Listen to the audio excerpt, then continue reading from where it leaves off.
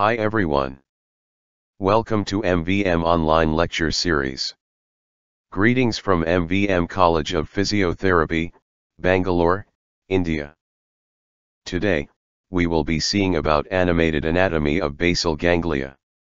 By the end of this lecture, you may able to understand what is basal ganglia, and other functionally associated structures of basal ganglia. The basal ganglia are a group of structures found deep within the cerebral hemispheres. The structures generally included in the basal ganglia are the caudate, putamen, and globus pallidus in the cerebrum, the substantia nigra in the midbrain, and the subthalamic nucleus in the diencephalon. Here, if you look at the thalamus, it is located in the center of the brain. Like the lateral ventricles, the caudate is a C-shaped structure, which becomes narrower as it extends towards the back of the brain. Putamen and globus pallidus are located just above the thalamus. As suggested by its name, the subthalamic nucleus is located ventral to the thalamus. The substantia nigra is a basal ganglia structure located in the midbrain.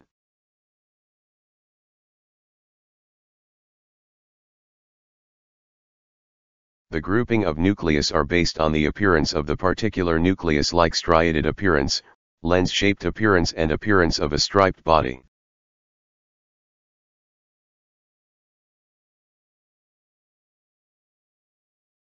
Next, first look at the reference view just below. It shows the location of basal ganglia structures. Thalamus is located in center, and, laterally followed by lens-shaped putamen and globus pallidus. Like the lateral ventricles, the caudate is a C-shaped structure with a thick anterior portion called the head, which becomes narrower as it extends towards the back of the brain. The middle portion of the caudate is known as the body, and this tapers off into the tail of the caudate. This picture explains about the basal ganglia structures in different views. Now, you can easily understand clear location of thalamus, putamen, globus pallidus, and caudate. Now we see the basal ganglia structures in the axial view. Look at the close relations of thalamus and caudate nucleus on the lateral wall of lateral ventricles on both sides. The internal capsule is a white matter structure. It carries information past the basal ganglia, separating the caudate nucleus and the thalamus from the putamen and the globus pallidus.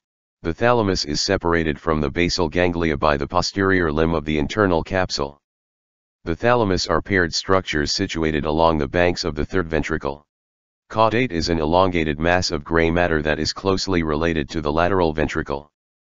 Around the rostral border of the internal capsule, it is fused with the putamen of the lentiform nucleus, while its tail terminates in close relationship to the amygdala. Here you can see the location of putamen and globus pallidus internus and externos.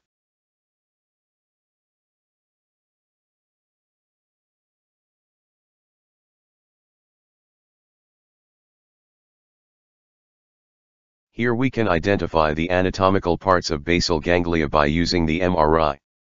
The deep brain structures are a complex group of nuclei and white matter tracts that are sometimes difficult to identify on routine imaging. Correct identification of specific nuclei can alter treatment, such as the case with typical and atypical Parkinson's syndromes, other rare but important conditions like Creutzfeldt-Jakob disease, and conditions like hypertrophic olivary degeneration.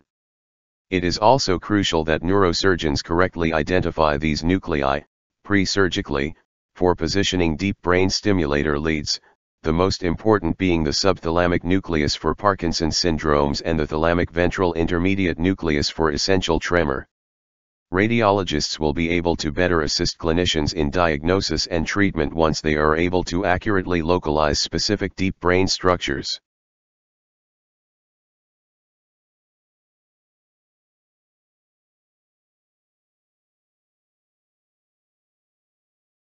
We hereby conclude the lecture on anatomy of basal ganglia. Kindly contact me if you have a doubt or queries. Thank you very much.